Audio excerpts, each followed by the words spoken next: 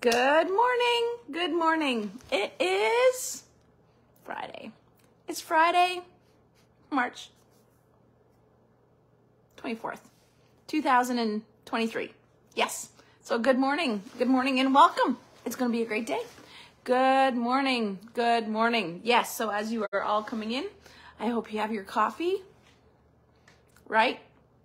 Yes. A good cup of coffee, spending time with great people. Yes, so good morning, Karen, and welcome. So glad to see you. Good morning, Donna. Good morning, Laurel. I hope you have a great day at work today. Good morning, Rob. The 800, and I know we should totally keep track like this. Welcome to episode 801. Good morning, Greg. Yes, it is episode 801. Good morning, Leanne. So glad to see you this morning. And Sandy, good morning from Kingston. Yes, good morning and happy Friday. Not only is it going to be a great day, it's going to be a great weekend. Yes, good morning, Paul and Sue. Good morning. Good morning, Velma. Look at y'all coming in. Oh, good. So this morning, as a total sidelight, I've been experimenting with eggs. And I started adding cottage cheese to my eggs, my scrambled eggs. Quite lovely. Quite lovely. Quarter cup of cottage cheese, add it to your scrambled egg. So good. Good morning, Tanya. Mix the egg, add the cottage cheese, scramble it. So lovely. So I went to try turmeric in my poached egg this morning. I didn't have, well, I guess it's turmeric. I couldn't find my turmeric, so I'm going to have to go to the store today and get some turmeric just to try it in my poached egg. Eggs, I've eaten them my entire life. It's time to experiment a little bit, right? Yes, add it before cooking it. So add the cottage cheese before cooking the scrambled egg. Put it and cook it on medium. There you go. You never know what's going to happen on Morning Devos, right? A wee bit of a recipe to start off. So good. And cottage cheese has the same consistency as scrambled eggs. So it's a good way to increase your protein. Anyways, and I added salsa as well and avocado. So good. Good morning, Elizabeth, and good morning, Ken. It's so good to see you all. So this morning, as we have our coffee and as we're chatting, so I've given up scrolling through Facebook for Lent. I check in the morning, I check in the evening to see if there's anything I need to see, but I'm like, no scrolling, because it just leads to rabbit holes that I don't want to be in. Good morning, Kathleen. Anyway, so I've reverted to reading the news, which I find some very interesting and sad things there. But last night I was reading an article on the richest people in Canada, like the top 51 richest people in Canada. And it started off with $1.6 billion. And I was like, wow. That's a lot of money, $1.6 billion. And it creeped up to $4.8 billion, $8.0 billion, got up to $63.5 billion. Good morning, Penny. And I just went, what? And then I'm like, Jen, what would she do with $63 billion? What would she do with $63 billion? I just sat there going, that's a lot of money. That's a lot of money. And, right? I'm just overwhelmed by the amount of money that $63 billion is. And I immediately, in my mind, after I'd gotten over the question itself of what would I do with $63 billion, I went to the parable of the talents, which is in Matthew chapter 25. And so as we read it, we're going to ask the Lord to bless this reading to our spirit. And the parable of the talents goes like this. It says, again, it will be like a man going on a journey who called his servants and entrusted his property to them. To one he gave 5 talents of money, to another 2 talents, and to another 1 talent, each according to his ability. Then he went on his journey. The man who had received the 5 talents went at once and put his money to work and gained 5 more. So also the one who had 2 talents, he also gained 2 more. But the man who had received the 1 talent went off, dug a hole in the ground, and hid his master's money. After a long time, the master of those servants returned and settled accounts with them. The man who had received the 5 talents brought the other 5. Master, he said, you entrusted me with 5 talents. See, I have gained 5 more. His master replied, well done, good and faithful servant. You have been faithful with a few things. I will put you in charge of many things. Come and share your master's happiness. The man with 2 talents also came. Master, he said, you entrusted me with 2 talents. See, I have gained 2 more. His master replied, well done, good and faithful servant. You have been faithful with a few things. I will put you in charge of many things. Come and share your master's happiness. Then the man who had received the 1 talent came. Master, he said, I knew that you are a hard man, harvesting where you are not sown and gathering where you have not scattered seed. So I was afraid and went out and hid your talent in the ground. See, here's what belongs to you. His master replied,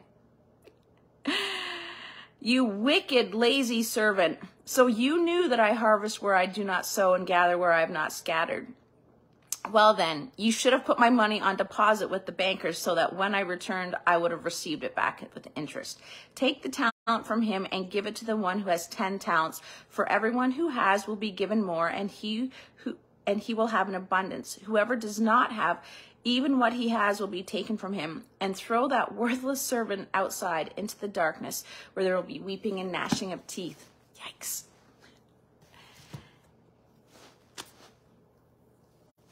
It was the master's choice to give 5 talents to one and 2 to another and 1 to another. And it said, according to his ability. And then the same rules applied to all of them. Go do something with it. Go do something with it. And sometimes it doesn't matter if we have $63 billion or if we have $63. The Lord simply says, what are you going to do with it? Are you going to honor me first? Whether it's 63 billion or 63,000. What's interesting is that you would think that with $63 billion or any amount of that high. I read an article this morning that some of the richest people in America aren't even giving away 10%, which is what the Lord asks, right? So if they have $83 billion, you would think they could give away $8.3 billion, and they don't. Isn't that interesting? Because that's one of the things that God says first. In whatever you have, give me the first portion. Because it's not that I need it. It's not that God needs the first fruits of what he's given to us. It's we need to give it to him. Because it shows where our trust is at. If we can give God the first fruits, like right off the top, the paycheck, the gift comes in, and right off of the top, we honor God as first place in our life by giving him back the portion that he requires, which is only 10%. Then that shows what we value most. The way we spend our money shows what we value. And it's tax season, right? And so the best way to see what's important in your life is to see what's on your tax return. And so the first thing that God says, no matter how much money we have, is will you honor me first? Will you honor me first? Because it really shows what's in our heart. The second thing he says is, like, will you spend it appropriately? Because you might honor God first, but then are you spending the last 90 appropriately? Like when you go to the store or when you buy things, like, are you spending it appropriately? And that goes into the extravagant side and on the cheap side. I read a story about a missionary who saved so much money and gave so much money to the poor that his own family didn't have proper clothes. And the Lord challenged him on it. He's like, no. I gave you a family to look after. You need to make sure your family is clothed and well cared for, because if they are lacking, then you are not spending your money wisely. And I was like, ooh, right? And it gets rid of that poverty mentality that's like, I have to save, I have to save, I have to save because I don't know what's going to happen tomorrow, right? That's not what God wants either. He said, okay, put me first place, give me the first fruits, the 10%, and then with the rest, like, take care of the things I've given you and take care of them well. Don't be chintzy, but don't be so extravagant that you're wasteful. Right? So he wants us to be in that middle ground of being a good steward because he's a good dad and he wants to bless us. So that's really challenged me a lot too. And like, cause I tend to be on the chintzy side because I'm like, yeah, but I won't have enough for later. And God's like, you don't need to worry about that. I'm going to give you more. I just want you to be a good steward of what I've given you today. And I have to admit, I struggle with that. I struggle with that. I'm a saver. I like to save. I don't spend a lot of money. But more often than not, it's the mentality of, well, what if I don't have enough? And in that moment, the Lord challenges me and he's like, do you not trust me as your dad to look after you? Do I put God first? Am I stewarding well the other 90%? And do I believe what 2 Corinthians, I think it's 9:8 says, and God is able to make all grace abound to you, so that in all things, at all times, having all that you need, you will abound in every good work. Like, God is able to make all grace abound to us. So he's going to give us everything that we need, so we don't need to worry, which goes back to Matthew 6, I think, which is what I talked about yesterday. Do not worry, thinking, what will you eat, or what will you drink, or what will you wear? For your heavenly Father knows that you need them. But seek first his kingdom and his righteousness, and all these things will be added unto you. And it doesn't matter if we have $63 billion. It does feed a lot of children. But $63 can also feed a lot of children too, right? We just have to make sure that we put the money in the hands of God and let him do amazingly more than we could ever ask or imagine. And the thing is, just like the parable of the talents, God gives us according to our ability. God gives us according to our ability. So whatever it is that he's entrusted you to, his desire is that you would make the most of it. Whether it's 63 billion, 63 million, $63,600.30, right? Are we being a good steward with the money that God has given to us? And it's not just money. It's our time. It's our emotions. It's our physical bodies. Are we being good stewards of those things too? One of the things that I've started praying for every day is, Lord, that I would be a good steward of the things that you've entrusted to me. I just want to be a good steward. I want to be a good steward with my time. I want to be a good steward with my physical self. I want to be a good steward of my emotions too. I don't want my feelings to guide me. I want the truth of God to guide me. And all of these rules are the same. Everybody plays by the same rules. We just might have a little more to play with, but God's going to ask us the same questions. Did you put me first in all of those areas? Right? And then what did you do with what was left over? Did you honor me? Right? And did you trust me to provide for everything that you need? Because as Greg said, the people with all the money, are they happy? Right? Or are they worried about having enough? Ooh, right? So it's not just because you have lots of money doesn't mean that you've stopped worrying about whether or not you have enough. I love that idea that God is able to make all grace abound to us, so that in all things, at all times, having all that you need, you will abound in every good work. That's good news, right? So whatever it is that we come up against today, we can abound in every good work because God is able to make all grace abound to us. And so my prayer for us today is that we would be good stewards of our finances, so that there's enough to do everything that God has asked us to do. Because there is, if God has given you finances, then he's given you everything that you need. And our job is to be good stewards, putting him first, stewarding the middle, and giving what we can left over. So I want to be a good steward of my finances. I want to be a good steward of my physical self, my mental self, my emotional self, and my spiritual self too. Is the first thing I do when I get up in the morning. Do I talk to God? Do I spend time with him? It's a good steward of your time. All right, friends. The same rules apply to everyone. The same rules. And that's good news, right? It's good news. So it doesn't matter how much you have.